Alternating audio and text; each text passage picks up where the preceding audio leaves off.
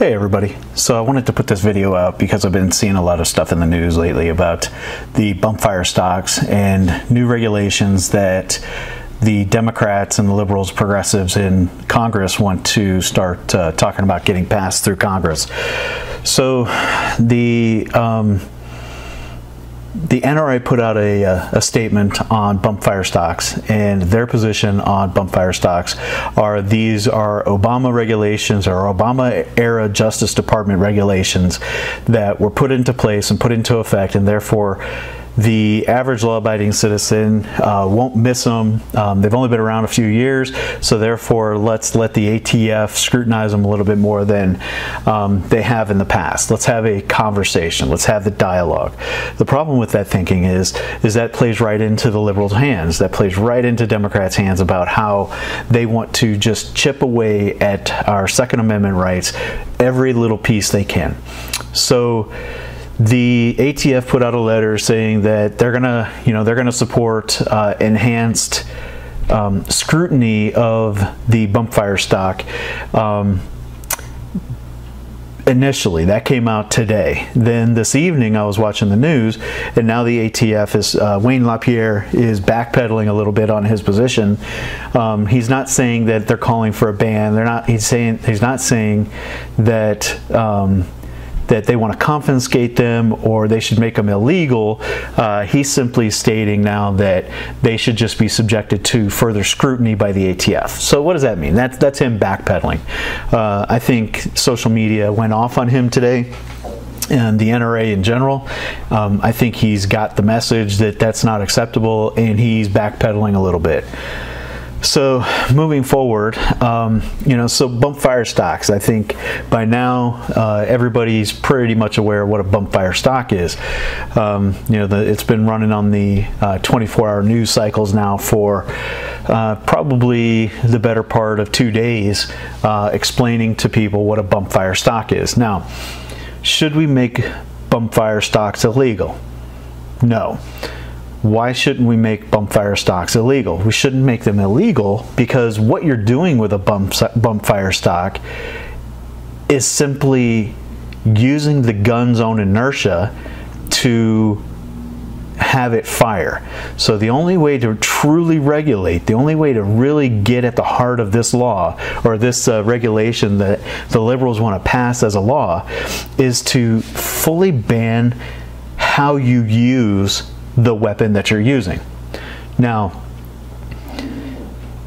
that goes into telling somebody or legislating how you use a device. I mean, I don't know if they can do that. I'm not a lawyer. I don't pretend to be one, but to me that sounds like it's definitely pushing up on the intent of the Second Amendment. So if you say, you can't shoot your AR-15 more than 2 rounds a second or 4 rounds a second or 10 rounds a minute.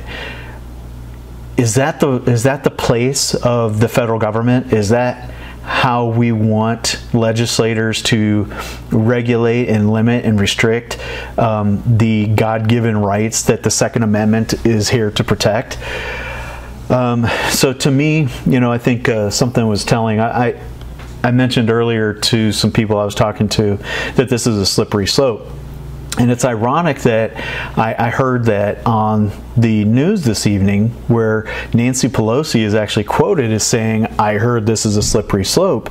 And what Nancy Pelosi elaborated on with that statement is she was happy it was slippery slope and that it would lead to more regulations because they have a whole bunch more regulations that they want to enact.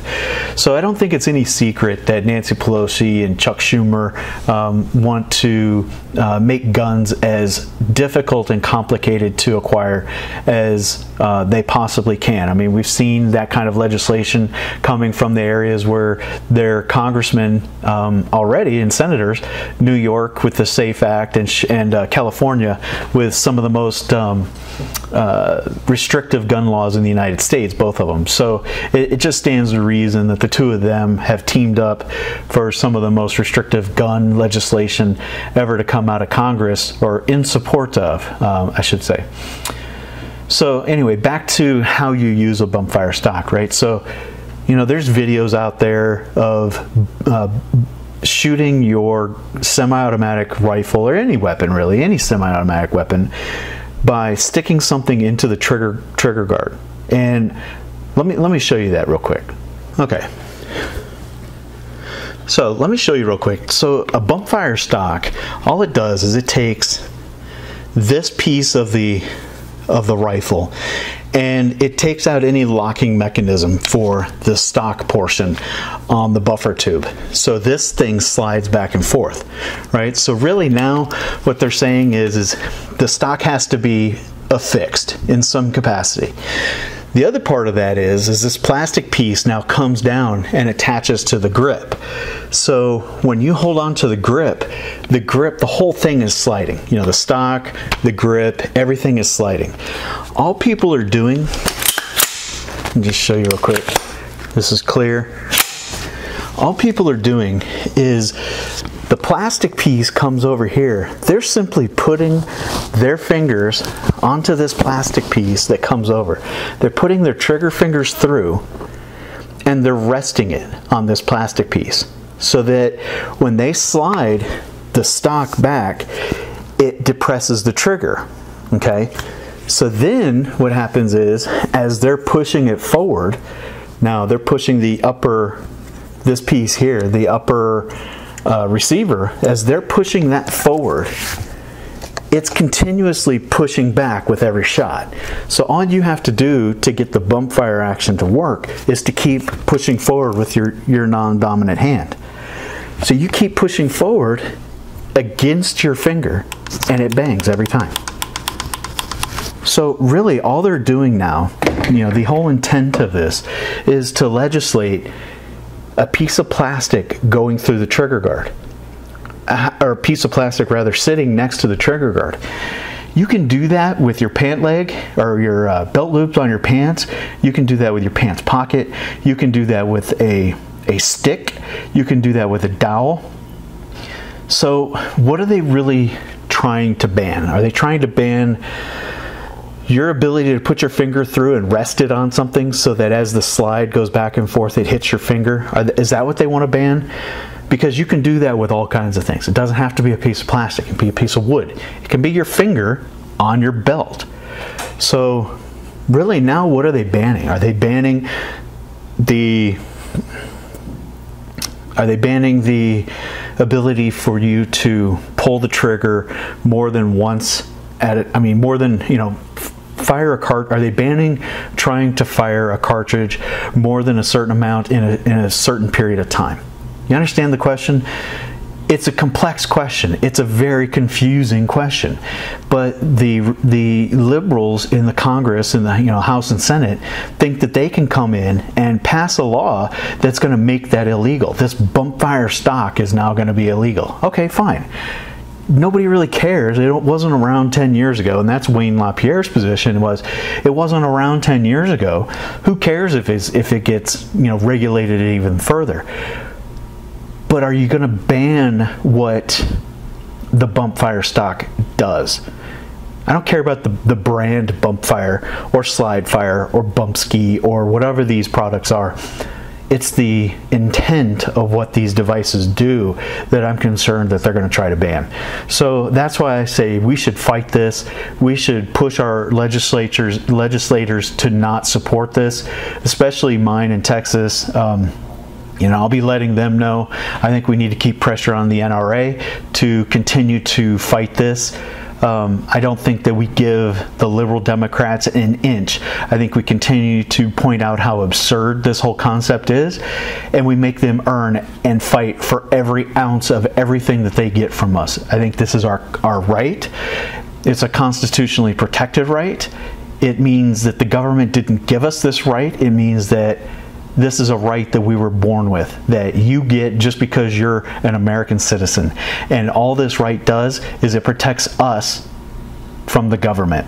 It protects the government, or protects the individual from the government that would infringe upon that right. So, lastly, I'll just leave it at this. question the motives of the people who want to infringe on your rights. Do those people live under the same rules and regulations and laws that you and I live under?